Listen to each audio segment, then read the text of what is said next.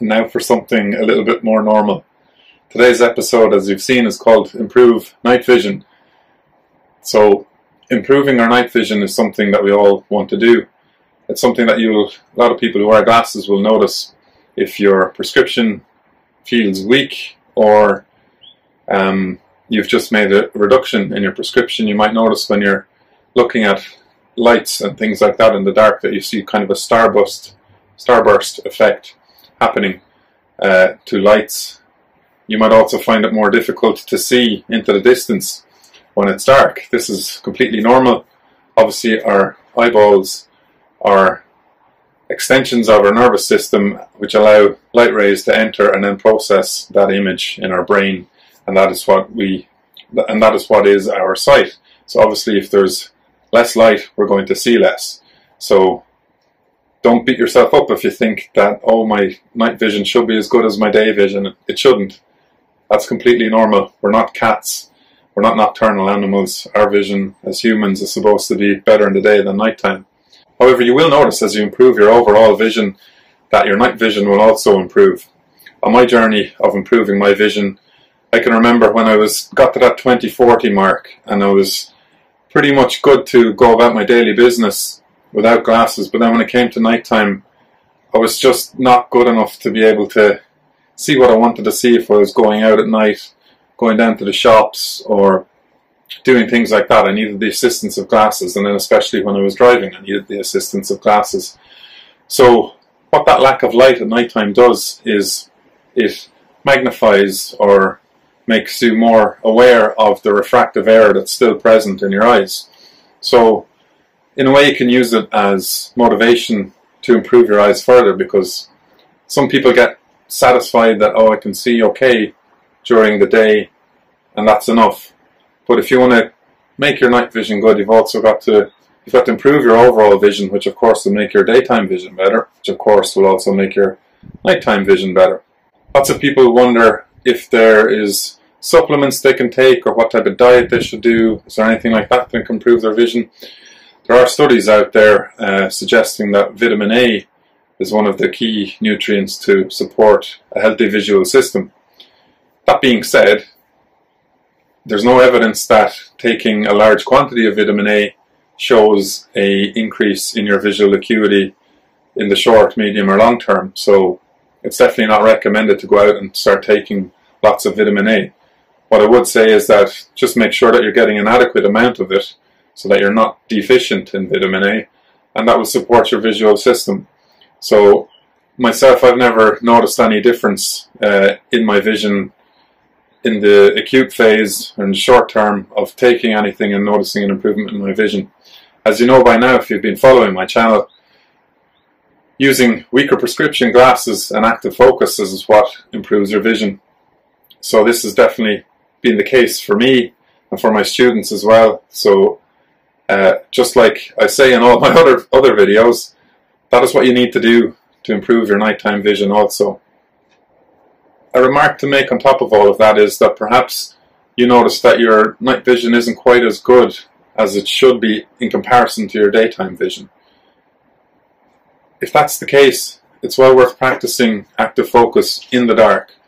So for example, if there's shop signs, lampposts, any landmarks or things that you use in the daytime to active focus on, try active focusing on them in the nighttime. You'll probably have to stand a little bit closer to get to the edge of your blur horizon, but it's still valuable to try active focusing in the nighttime, and you'll notice that it probably will help to improve your nighttime vision. It's something that I have done and I've spoken about on my Instagram stories about this. When I was just at that 20/40 stage and improving a bit better, the most challenging time actually isn't complete darkness. It's that kind of twilight zone, just when it's at dusk, going from daytime into nighttime. That weird low light level seems to pose the most problems. So I used to go for walks for about 45 minutes, not every day, but from time to time, and do active focus while doing that. And I really noticed that my vision improved in that kind of dim light. You can also do it indoors as well. If you have an eye chart, turn the lights down, or if it's dark, just turn on some dim lighting and challenge yourself in the eye chart. Again, you won't be as good as you are during the day, so don't beat yourself up about that. Just remember, how do we improve our vision? We use our vision at the edge of the blur horizon, and we active focus and then bring things into clarity.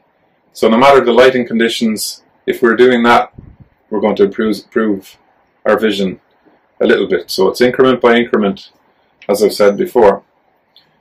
One other thing with night vision that causes trouble is astigmatism.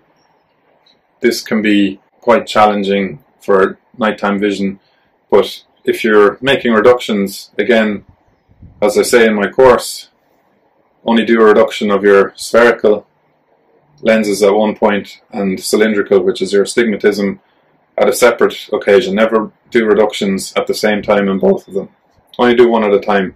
So if you're reducing your astigmatism, reduce by 1/4 of a diopter. Then make sure you follow what I talk about in my program about how to reduce your astigmatism. It's not the same as active focus. You've got to learn a little bit about what astigmatism looks like, identify what astigmatic blur is as opposed to spherical blur. Just a brief summary of that here. Your spherical or myopic blur is a blurriness around the edge of an image. So say we're talking about this picture frame here, you'll have a blurriness just going around the edge of it, and then you active focus and that will become clear. With astigmatism, it's more of a double vision or a ghost image that happens. So you would see the picture frame and then there'll be another image just offset, like a ghost image, usually fainter than the main image.